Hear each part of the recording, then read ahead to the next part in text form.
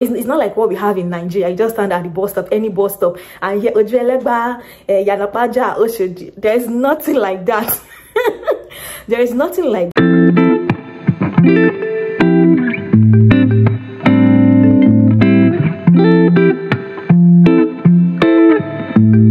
Hello everyone, welcome back to my channel.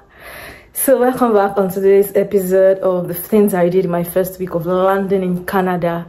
So yes, so we hit 300 subscribers. Yay! Thank you all so much for your love. Thank you for your support. Thank you for your likes. Thank you for your subscriptions. Thank you for sharing my videos. For those of you who have been sharing my videos, thank you so much for all your support so far on my channel. I love and appreciate you guys a lot. And if you know you are watching this video, if you know you are watching this video, you've not subscribed, you don't like, please do that right now. Like right now, hit the subscription button, hit the like button, and please share my videos, okay? Because the information I'm giving out are things that I was looking for even before I came to Canada, and I felt it's good, you know, to share this information with you guys based off of my experiences. So I would love and appreciate your support. Let's get to 500 subscribers, guys. Yes. So on today's video, we're going to be talking about the things I did first week I landed Canada. So I'm going to be telling you the things I did which are very important and which you also need to do. If you want to benefit fully from this video, you need to see this video till the end of it to gain maximally from everything I'm going to tell you in this video. Yes, so I also want to point out that I actually made a video about my first week in Canada, but for some reasons I deleted the video. So that is why I'm making another one, a more detailed information of all the things I did in my first week of Canada, of landing in Canada, which you also might want to do, or which you should know what things to do when you land Canada. So to get started, let's talk about the first things I did rather. And like I always say in my video, I don't want this video to be too long. I don't want to bore you guys. So yeah, let's get started. So the first thing I did, so I'm going to be looking at my jottings down here. I jotted some points down. So if you see me looking this way, just now I'm taking a peep at my jotter. Okay, good. So the first thing I did was when I landed Canada was getting my social insurance number. So your social insurance number, SIN, is the unique number you're given once you land into Canada. So that is what you're going to be using for the rest of your stay in Canada. You need it for important documentations, important things, and you are not to give this number out to just anybody, okay? I think the only people who you're meant to give this social insurance number to when required is the company you work with. Yeah, they would need it for your pay slip, and also the bank if it's required. Yes. So now to get your social insurance number for a newcomer who just landed into Canada, you want to go to Service Canada to get this done. Service Canada. So you go to Service Canada, you provide them with your information. So it's important you go with the document that brought you into Canada. And for me, the document that brought me into Canada was my study permit. So I went along with my study permit, and yeah, my social insurance number was given to me. But there is a but there. Some people have it different.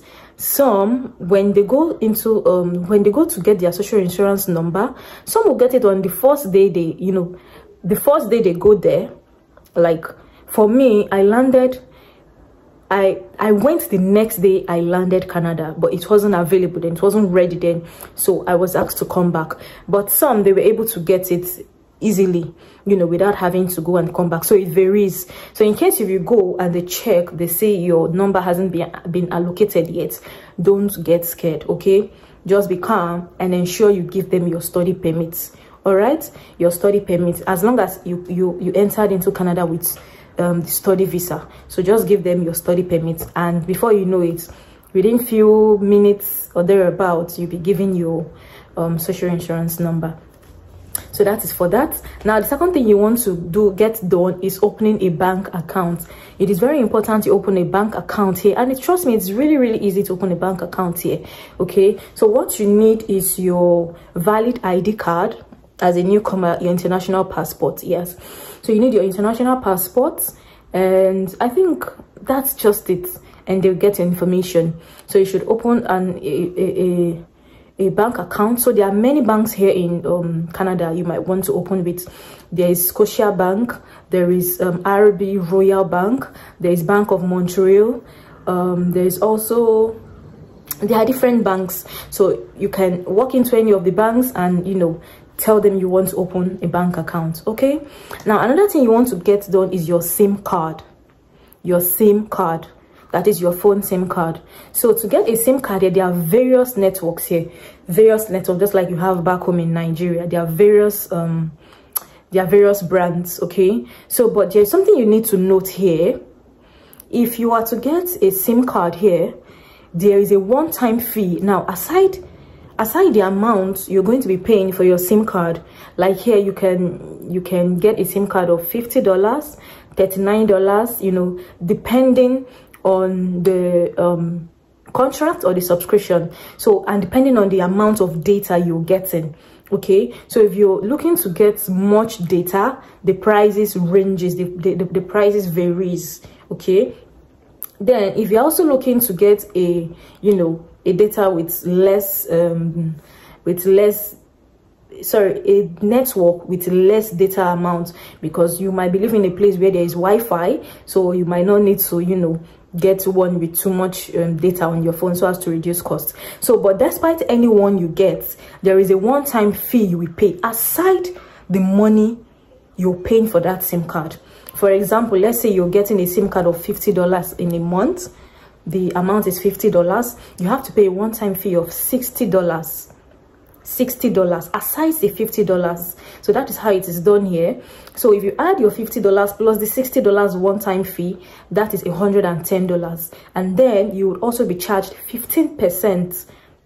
Yes, 15% tax on it. That will be $15. I don't know if I'm making sense, but anyways, for me, I was charged extra $15 for the tax.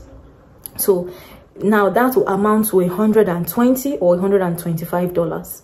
Now after the first month, you don't need to pay that $60 anymore. So what you need to be paying is the $50. I don't know if you guys get my explanation. So I didn't understand this at first, but you know, going through the contract agreement, the document I was given when I got my SIM card, and the email I was sent, I got to understand that this is how it's done.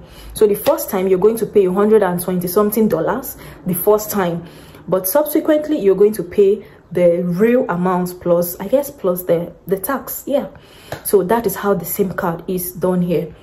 Now another document you also want to get done is your provincial ID card. So the province you're going to be staying in, the province you're going to be studying at, where you filled in your visa and your study permit that is going to be where you're studying, you need to get the ID card of that province. This makes it easy for you to just go with your provincial ID card instead of going along with all your documents as an international student or as an immigrant.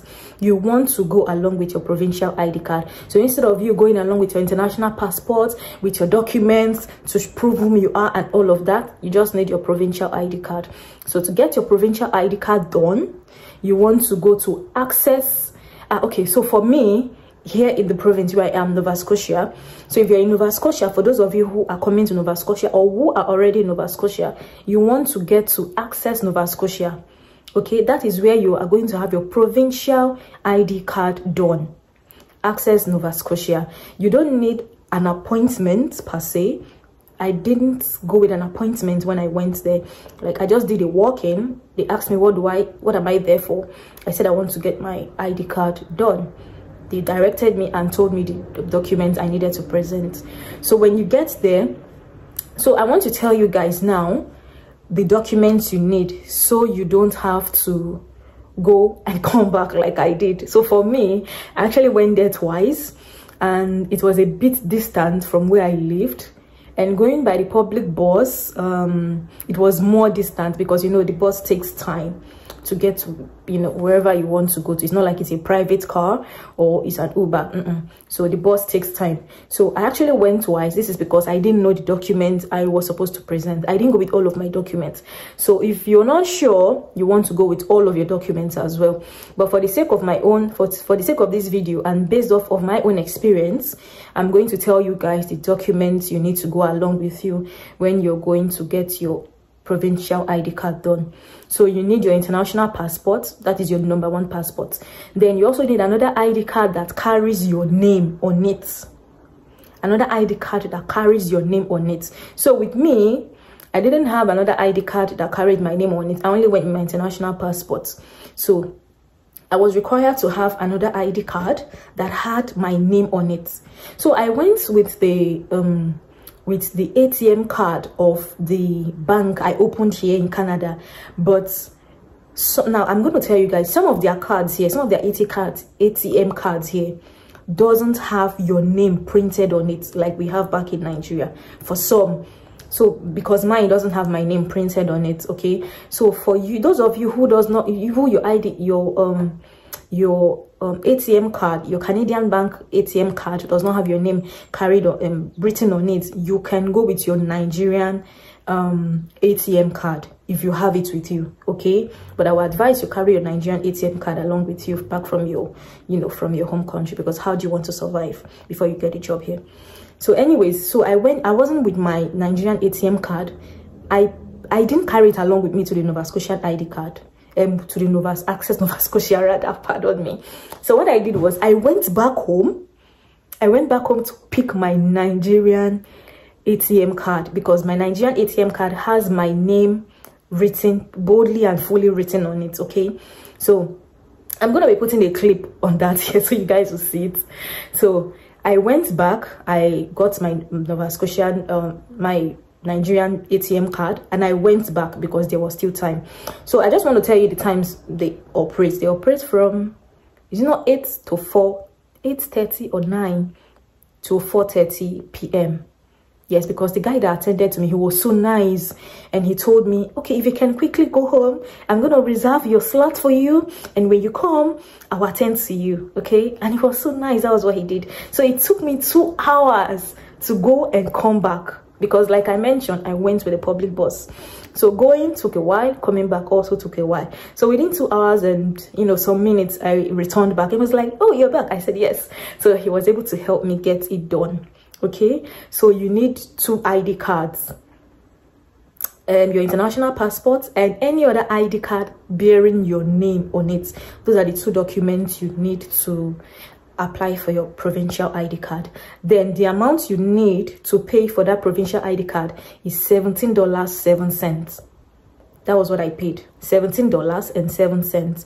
That was how much it cost. But if you want an express entry, sorry, if you want an express application, that is, if you want to receive your documents, your ID card within 3 to 4 working days, that is express, then you have to pay an additional $12, I guess. But with me, I opted for the normal one, and it takes 10 to 14 days before, you know, you get your documents. So that was what I did. So that is that. Now, the 5th thing you want to get done, we've discussed 4 so far. Let's take a review. We've discussed getting your SIM card, getting your SIN done rather, getting your bank account done, getting your SIM card, and getting your provincial ID card. Now the 4th thing you want to get done is getting a bus pass. So now this is for those who do not have a private car yet, and those who, you know, for some reason they don't want to keep, you know, spending money on taxi, on Uber and Bolt and all of that. So you can get the bus pass for the province where you live, okay? It is very, very important you get those, because it will save you some costs as well. And another thing you need to know is, for you to use the bus, you need to be able to navigate the bus routes. You need to be able to navigate the bus routes. The routes the bus gets to, for example, you're going somewhere, you need to know the bus stop where you need to wait for the bus. You need to know the bus number, and you need to know the route the bus is taking. If not, you will get lost. But that's the truth. If not, you're gonna get lost. Like, I got lost a couple of times, so I'm gonna put a clip there for you guys. For the past how many days now, I've been missing my way because it's quite difficult to navigate, you know, how to get your bus number and everything. But so far so good. I've been trying to, you know, navigate and move around on my own without the aid of anyone. So since yesterday and today, I've been doing it.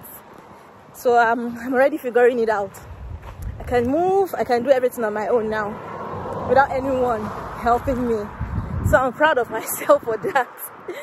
I'm literally proud of myself that I'm able.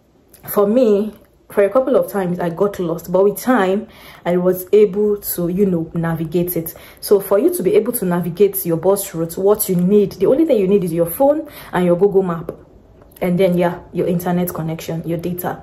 So you need your phone, Google map, and data for you to be able to connect to the bus. So it's not like what we have in Nigeria. You just stand at the bus stop, any bus stop, and hear there's nothing like that. There is nothing like that. And chances are that even if you stand beside someone and you ask them, oh please, I'm going to so place, they're like, they don't know the bus you're going to take.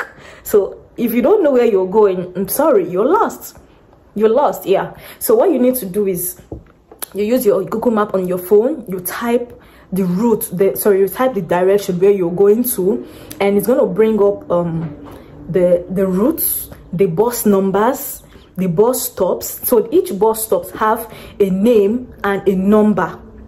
So you should want to cross check with the name of the bus stop, the number of the bus stop, the number of the bus itself you're going to enter, and the name of the area or the environment where the bus is going to, for you to be able to know where you're going to. It's not so difficult, but you just need to, you know, you just need to be willing to know your way. So I mean, I was able to get it within few times I went out, okay, and now I can go out very well by myself without, you know, anyone taking me along or anything. So you can also know your way around. So that is what you need to know. So I think I've covered all the things I did in my first week of being in Canada. So yes, and there's another thing I'm going to talk to you guys about. That's going to be on my next video anyways. Should I term it the culture shock, or the things I noticed that, you know, are different from way back home? So anyways, if you made it to the end of this video, thank you so much for watching to the end of this video. And please do not forget to like, do not forget to subscribe, do not forget to share these videos, okay? And trust me, I'm going to be bringing more information to you guys. Thank you all for watching to the end of this video. Bye.